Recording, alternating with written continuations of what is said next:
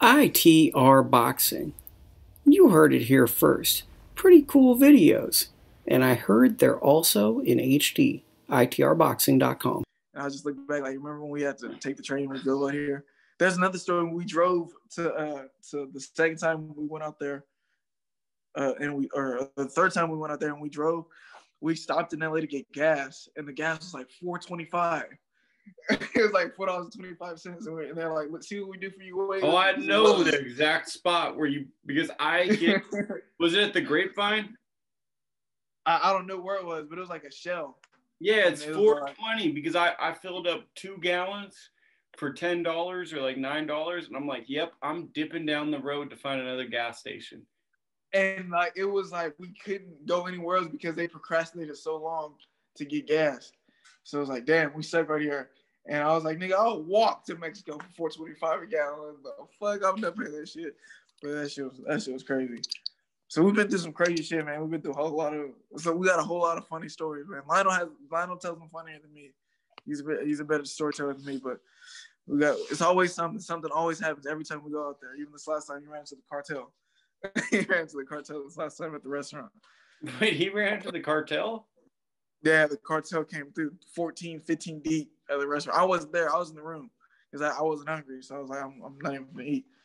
I mean, I ate a lot already. So, but he went down there and the cartel went in there. He thinks they were the cartel. They're all wearing black suits and 14, 15 deep. Everybody, when they came in there, the people that were in there got up and left.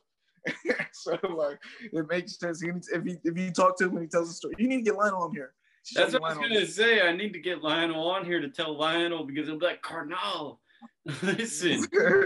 Hey, he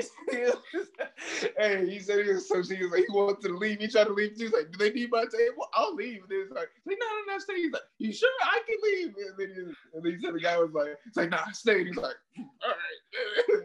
So I got a good story from my childhood. Right, my mom. I was in the country out by Sac, but we went to San Francisco to Little Italy for a day trip. Right, I'm young. I'm like 8 years old. They take me, my mom and we're eating, and these 2 like older guys in suits, Italian dudes, come over to our table, and I'm thinking like, is someone gonna hit on my mom? Like, what's gonna happen? And like they said someone's name. They were like, Mr. So and So, this is his table.